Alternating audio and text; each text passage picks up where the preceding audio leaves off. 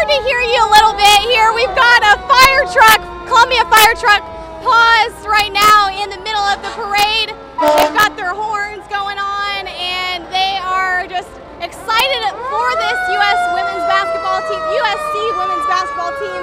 I've also got some fans standing here near me, and this is Elizabeth, who I'm with, and she's a big USC Gamecocks fan. So, Elizabeth, tell me, what are emotions like seeing this parade, seeing it all in action? Oh my God, I am excited. I never thought I'd be here to see this day come.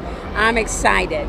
Amazing. And so, tell me, do you have a favorite player on the team, or do you favorite coach or anything like that? I love them all. No special anybody. Love all of them. Yeah. And so, why did you come out today? Why was this something that was important to you and that you wanted to make time for? Oh, I had to come out and support my home team. I wouldn't have taken anything other than just to be out here today.